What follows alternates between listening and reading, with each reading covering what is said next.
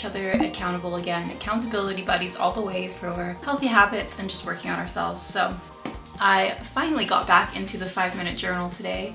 I looked and I haven't filled this out for a month, which might be one of the longest breaks I've taken accidentally in forever for this. I'm usually pretty on top of it, so I feel pretty bad about that, but it's great to get back to it. And none of you have used the 5-minute journal before. You basically just write what you're grateful for, what would make today great, and then your daily affirmation. And at the end of the day, I really like when you do the highlights of the day and what did you learn today. It's just like a nice practice to do when you first wake up and when you go to bed. Ideally, you would be doing this when you first wake up, when you're just like bleary-eyed and just rolling out of bed, but I forgot, and I've forgotten a lot recently, so I'm just glad I've gotten back to it in general. As I mentioned in my last video, I like to make my healthy habits that I'm trying to build on feel a bit like a video game, so I use Notion, my calendar, to just try complete as many as possible each morning, and that just makes me feel a lot better about the day. I also really neglected like self-learning and even journaling. As you can see, journaling for the last month I neglected it a lot at the beginning of the year, and already getting back into it, I feel like a completely new person. Anyways, today is a very exciting day because for my business, I am launching some client ads today. Fingers crossed all goes smoothly. So I'm actually gonna go and review some of them before those go live today and get a little bit of work done, and then we can touch base later on.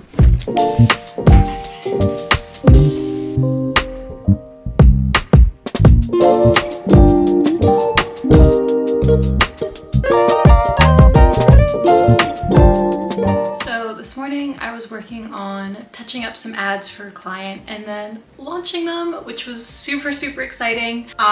This is like a new kind of area for me. I spent a lot of time on websites and branding, not a lot of time on ads before, mainly because I've only been really working with smaller businesses where typically they don't have the investment for ads. So yeah, I've been really excited and stoked to get these ads up and running, and you know, I've already just looked at one. It's got like 2 clicks. I'm so excited because it's been a lot of work going into this and then also doing research and touching up on my knowledge of things. But yeah, I am very excited. This is for a client whose website I just finalized too. And on the website, I made the graphics, I made the videos, I helped with some blogs.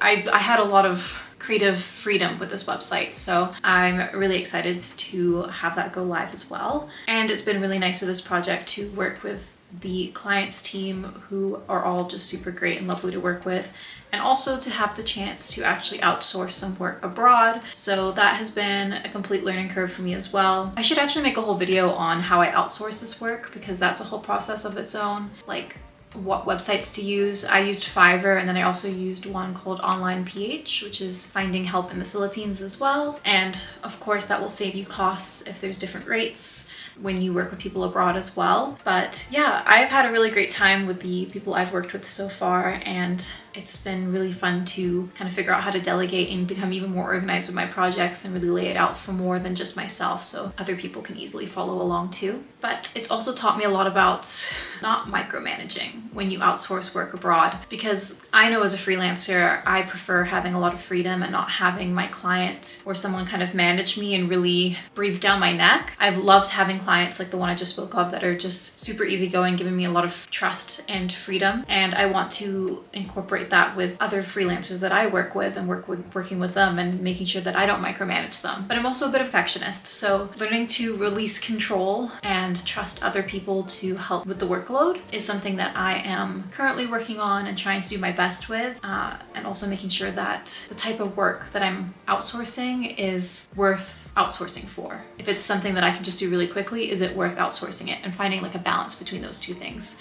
So that's something I've been working on lately with my business. But yeah, guys, the ads are up. Life is good. I feel a little bit more relieved now. And yeah, it just feels really good to be learning something new and trying something new as well.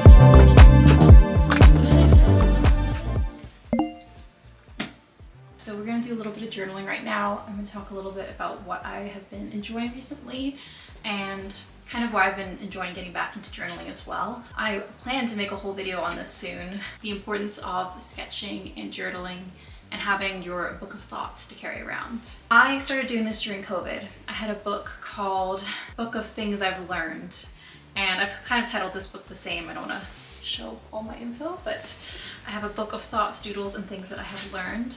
And I've written down my dreams in here, words of the day I've learned, prompts from books like The Artist's Way.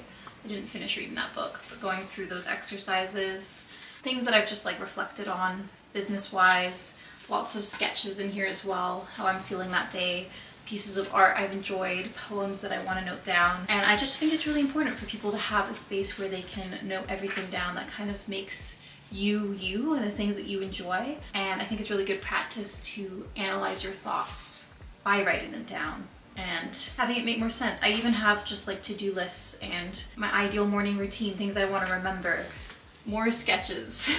So I'll make a full video on this soon, but one book that I really enjoyed recently, I actually just returned it to the library, is Living Between Worlds by James Hollis. He has a PhD. James Hollis is an American Jungian psychoanalyst, author, and public speaker. So for anyone who doesn't know what a Jungian is, it's a term coined by Carl Jung, a Swiss psychiatrist, to describe research in his type of empirical science of the psyche. So yes, James Hollis, he has done a lot of research, does follow a lot of Carl Jung's work. This book specifically, it talks about the unconscious and how we can understand our unconscious more through dreams and depth psychology. And depth psychology is, I don't want to get it completely wrong, but there's ways to go into depth psychology and understanding your unconscious, such as noting down your dreams. When you wake up first thing in the morning, if you remember it, write down your dreams and try to dissect what your brain is telling you.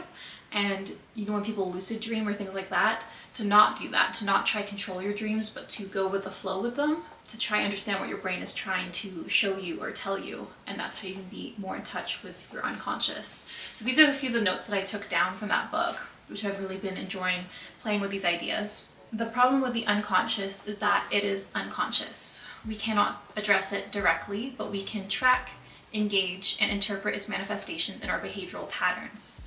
So each of these venues is an aperture into the dynamics of the active psyche, seeking its healing, understanding its suffering, and correcting our diversions.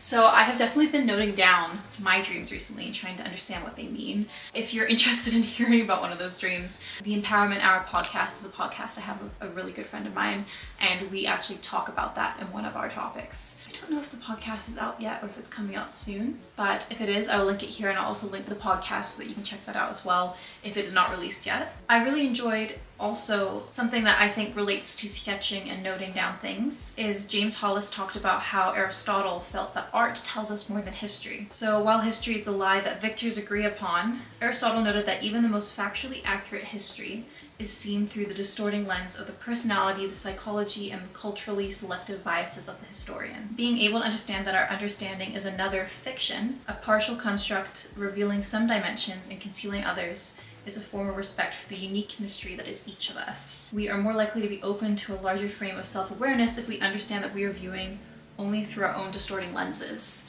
So the way we even view our own life, our thoughts, our weaknesses, our strengths, how we view other people is all through our own distorted lens as well. Again, why I think journaling and noting things down and everything is so important to have that to reflect on as well and try broaden, I guess, your lens on everything. I also really liked this section of the book, which talked about the first half of life being preoccupied with adaptation, you wanting to fit in, learning roles, expectations. I think heavily of high school when I think of this, and these often necessary compromises with the world around us that seem to offer protection, acceptance by others, and anxiety management. But over the years, they also become imprisoning structures, reflexive responses, and conditioned compliances. So accordingly, in the second half of life, we are challenged to recover our personal authority. Sorry, the lighting keeps changing so much while I'm doing this. It's the afternoon.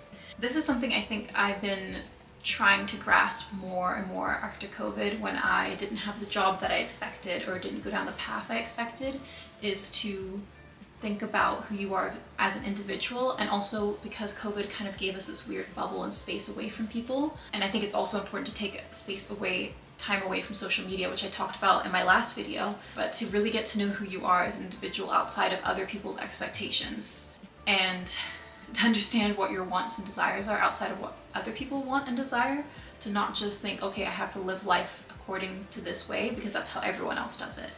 So yeah, regaining personal authority is difficult and becomes a continuing life's work. I think you do have to continually ask yourself, what do I really want and who am I truly if no one else around me is affecting me? Which is hard to do, and I think almost impossible to do fully. As he says in the book, personal authority requires sifting through immense traffic that courses through our mind every moment. Which voices are those from culture, which are from my family or origin, which are from my soul? And we must find the courage to act upon what is true.